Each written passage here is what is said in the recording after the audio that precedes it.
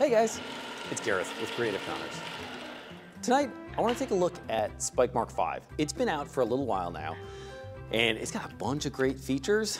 I'll put some links below for some more in-depth videos that we've done in the past, but tonight, I think we should really take a look at one feature in particular that you're going to be super pleased with. We've done a lot of work on drive communication, which means really two things. It's easier than ever to set drive configuration parameters and do your auto tuning through Spikemark. And the motion analysis, if you haven't seen it before, it is super cool and works really fast now. Christian's been working on this, and I figured we might loop him in tonight, yeah? Yeah. And let's go ahead and dig into it and show the people what we got. It's gonna be great.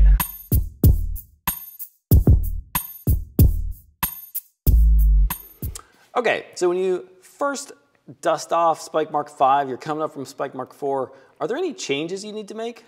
Yeah, so the first thing you're gonna have to do is you're gonna have to update the firmware, and then you're going to have to make a parameter change on the stagehand. And that parameter change now, I think that's really because we've changed some kind of timing settings and the speed at which... Yeah. So that basically is changing the baud rate for the communication between the stagehand card and the drive. So let's see how this works. Yeah. First, we're gonna click connect. And then if you'll notice down in the new drive, you can now see it's gonna tell you exactly what you need to do. So. Oh, look at that, that's super handy. So little help right where you need it. So which parameter is it? Yeah, so we have a pro here. So we're gonna do parameter 332, and we're gonna set that to the value of 384. And then once I've made that change, I'm gonna go ahead and press the E-stop, and this will reset the drive, so it'll take the new parameter. Now in Spikemark, we're gonna go ahead and disconnect and then reconnect. And now, if we scroll down, we can see, before we even are able to scroll down, we already know that it is a Stagehand Pro. Oh wow, look at that. And that is, if you've used this feature before, my God, is this so much faster than it used to be. It's really incredible.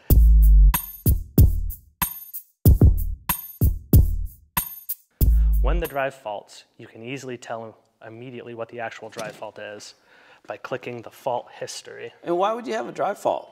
Like if somebody yanked your cable out or something?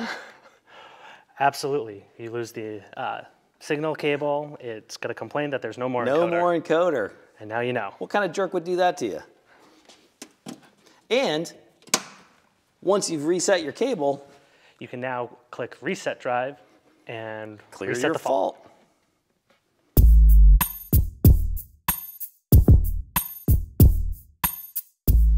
So another cool feature is you can change the drive's parameters right through Spikemark now. When you gotta change a drive parameter, oftentimes you're sitting at the console and the drive's up on the jump or down in the trap room and you gotta get up out of your chair and walk to it. Also, you gotta fiddle with that stupid little dial and buttons. Now you can just do it right through Spikemark. Way more convenient. Yeah, it's as simple as pressing the drive config button. And the first thing you notice is, look at that. It immediately reads in a bunch of parameters for you so you know what's currently set. And then down the right-hand side, you can make your changes. Parameter 9 for rated motor current. So anytime you're changing from a 5 horse to a 3 horse or to a 2 horse, you're gonna have to set that parameter, right? Yep, another one is parameter 125. Ooh, that's nifty. Yeah, especially for turntables. If you want to overspeed, if you want it to go faster, now it's as simple as changing it right here in Spikemark. So if your drive's set for 60 hertz and you want to double that speed, you can set that to 120 hertz. Make sure you're only doing this on things that are, capable of doing double speed. The other cool thing now is you can change the control method. So normally we set it to full vector control. On pros? On pros. But if you want to do sensorless vector or if you want to put it into volts hertz, you can now make those changes with parameter 800. Nice, and that's all available here. Yeah. Nice. So let's say we want to change the parameter. Let's say we want to set rated motor current to 6 amps. It's as simple as, and then write parameters. Boom. And then as soon as it's done writing all the parameters, you can see it'll go back through and reread it in so you can see if what you typed actually changed, and you can see now it says 6. That's great.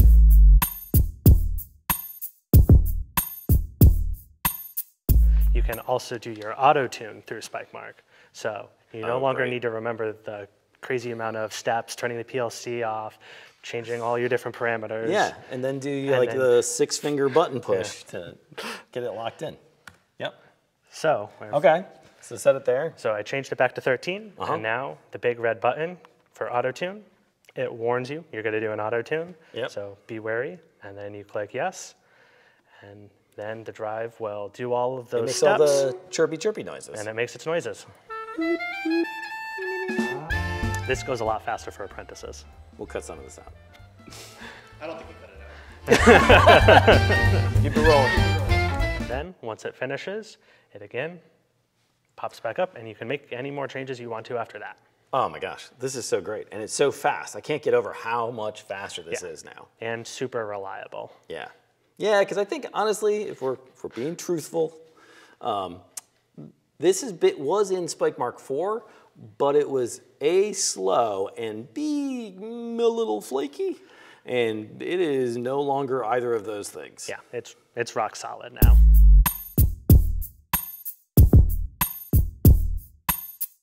So then I think the coolest feature now is the analyze movement is actually useful. Analyze movement's cool. Yeah. So what can we use analyze movement for? What it does is while you're running a cue, it will tell you the frequency, the current, and the voltage, the output voltage.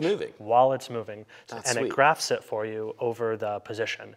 So you can see if you're running into a difficult spot in your track. Yeah.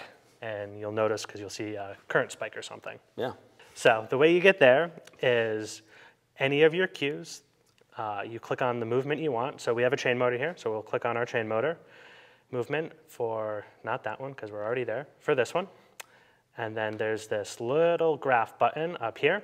And when we click that, this opens up the Analyze Movement window. And so it's as simple as you load the move, and then you run the move. Nice, and this is running it just like it were a cue.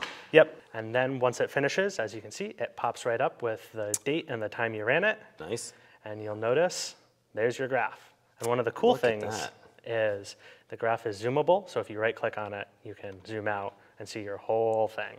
All right, so I see 3 different lines here. What am I looking at? Yeah, so your green line is your frequency output. Okay. Your red line is your current output, and your blue line is the voltage output. And if you drag the mouse across, you don't have to click, you just move your mouse across the green line, you can see that the cursor moves, or the line moves with the dots. Yeah. And up in your right-hand corner, you'll see that it tells you the exact position it was at. Yep. So in this instance, we're at 7.37 inches. Yep. The frequency output was 60 hertz. Yeah. The current output was 10 amps, and the voltage output was 4950 volts. I think this is super helpful, and there's 2 things that really strike me about this. One is that, of course, like you mentioned, you get your current output. So you can see, are you overloading the motor at any point during the move? Because if you're a 13 amp motor and you're hitting 20 amps, hey, you got problems. You need to take a look at that. But the other thing that's really super helpful, I think, is seeing the frequency graph. Because I would say, maybe not the most common problem, but a common problem we get from folks is that they are unknowingly trying to program a move to go faster than the machine is capable. Yeah. And so if you see that green line, head up to max hertz, whatever your max hertz is in your drive config, and just stay there through the move, you have programmed a move to go faster than it can really go, because it's just flooring it at that point, right? Right, and especially also while you're messing with your tuning, so you can see if, you can't increase the proportional gain anymore. It just can't go faster. It can't go faster. That's it. I'm giving it all she's got. Yeah, cool. The other thing is you can have multiple of these open up at the same time. Nice. So you can run between your 2 cues. So I just opened up and then the other one is still here. Yep. So I just opened up the previous cue, so I can run it back to there. And this is the down move. Okay, yep. And again, same thing. And got it. Zoom out, and there it is. But so now we can go ahead and we can run our up move again. Yep. The other thing to point out is as it's running, you can get live what it's actually doing. Yeah, very cool. But then Okay. it's as easy as you just... Oh, and so it just makes a list of all the times that you've done this analyze movement. Yep. So you could run it a bunch of times, put more weight on your machine, run it again, see how that's comparing to a no-load situation, Yep. all that stuff. Try running it at regular nameplate hertz, overspeed it, see how the thing's changing. Exactly. You could, I don't know, analyze the movement. It's almost like it's right in the name. It does what it says on the tin. That's awesome, man. So analyze movement seems pretty awesome. What about if you got a bunch of grouped motors? Does it work for that? It does work for groups. Ah. So it's basically, it's the same thing. There's just one more list box with the specific motor from the group. So when you run it, it runs the entire group queue. It doesn't just run the individual move. It's all the motors in the group run the move, but then you can select which motor And see the graph. see the graph. Yep. Very nice. So you can see, kind of bop through each motor in that group and see how the current is from motor 1 to motor 6 or whatever. Exactly. Yeah. That's awesome. Very cool. Okay, I think that gives us a really good tour. Thanks so much for sharing it with us. Yeah. And thanks for doing all this work, man. You've made I'm the happy drive. it's done. Absolutely. And we can't wait for you guys to get your hands on it. Check it out and bask in the glory of analyze movement, drive configuration, and remote auto tune. Yeah, it's great. See you next time.